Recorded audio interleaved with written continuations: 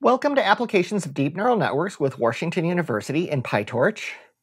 In this video, we're going to take a look at regression neural networks in PyTorch.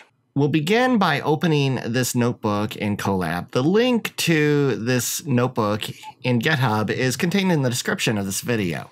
We'll run the first block. This just sets up so that we have access to the GPU if it's available, and defines functions from before, like early stopping, that we are going to make use of. We're going to look at the simple data set that we've seen before. I'll go ahead and open it so that you can see it. It's a CSV file, so strangely, Microsoft always gives a warning on what is probably the most common data format for information transfer. Excel certainly is not the most common format for information exchange. Anyway, we are predicting the age. That is what we are doing for regression. We're going to use all these other values here to try to predict the age. If we were trying to predict one of the categorical values here, product, that's really the only one provided here, then we would be doing a classification. So let's go back to my notebook. We'll go ahead and read it in. This will take a moment. And you'll see that it is creating dummy variables for all the categoricals. We saw how to do this previously, but we're simply creating a dummy column for each one of these. So job, and then we delete the original job because we have to get anything out of there that's going to have text in it. And then area and product are also generated for dummies. For the income, there are missing values there. So we go ahead and find out the median and fill the missing values with the median. And then we're going to standardize the ranges using z-score. Z-score is a very good, just general purpose normalizer that gets these values so that they're centered about 0, which does help the neural network. The X is going to be all the columns except for age, because age is what we're trying to predict, and ID. X is what we're trying to use to predict the Y, and Y is the age. We'll go ahead and define the regression neural network. You can see a couple of layers here. We have the input count and then 50 as a hidden. These diagonals always have to match, so 50, 50, 25, 25, or PyTorch will give you an error. And then the output count is simply 1. You can do multiple regression, where you're regressing several values, and that's typically done with a autoencoder or other techniques. Plenty of techniques that would use that. The forward pass is where we put in these fully connected layers, 1 and 2, that we defined up here. I commented out the softmax. I'll probably remove that just to clean the code up a little bit. This was just me copying and pasting and taking from a classification problem. There is no activation function on the output of a regression neural network. Then we split into training and test. We convert to torch tensors, and then we convert them to the appropriate device. If we're using the GPU, for example, we're going to use a batch size of 16, which means that 16 data elements will pass before we update the weights of the neural network. An epoch is still one entire pass over the data set.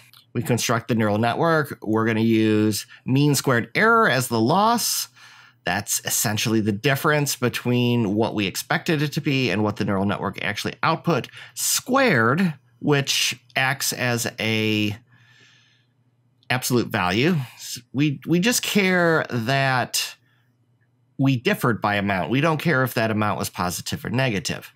We're going to use the atom optimizer, which is a very common optimizer to use for this, and we're going to use early stopping. So now we're going to loop over the batches. And as we get the batches, we are going to present them to the neural network. We're going to calculate the loss.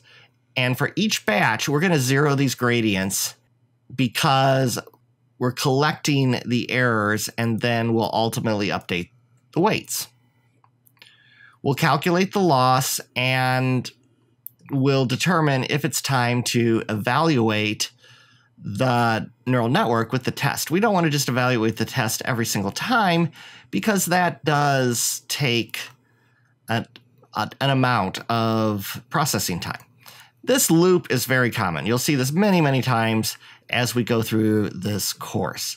Higher level frameworks like TensorFlow and Keras, for example, they just put this whole thing into a function that they give you called fit, which is good because there's less stuff to put in, but bad because you really can't customize it as easily. So it trains, and I didn't actually run that, so let's let it go ahead and train. I'll fast forward through this. You can see the early stopping is still at 0. Once we start to get some unproductive epochs, this will start to increase of 1 of 5, 2, 3, and then eventually when it hits 5, it will stop. All right, it counted up 1, 2, 3, 4, 5, so those were 5 epochs where the validation error did not increase. We're going to report some of the error metrics, so we're going to calculate the mean squared error. The mean squared error is not too useful for comparing things. It's great for the neural network optimizer because as it decreases, good things are happening, so it tries to minimize this. It's essentially the difference between what you predicted, which is the y hat, and then the actual y squared, which effectively is an absolute value. And we sum those all up and then divide by the size of the data set. So we're effectively taking an average. The problem with mean square error is there's no real units to it. When we get back that the mean square error is 0.621, we don't really know what that means. We just know that we would like it to be smaller. If you take the square root of it, now you have your actual units, and you can know that for those ages, we were about 0.77 or so off from it of a year. We also like to calculate a lift chart. This is what the lift chart looks like. I'll go ahead and run it to generate it. This is a pretty good looking lift chart. You can see the blue is usually completely underneath of the orange. The blue is the expected values, with all the values sorted from left to right, from lowest to highest at the right. And then the prediction. So the prediction should lay on top of it pretty closely. You will see highs and lows as it makes bad predictions, but in general, this is what a good lift chart would look like. Thank you for watching this video, and if you would like to see more of this course, please subscribe to this YouTube channel and click the like if this was helpful to you.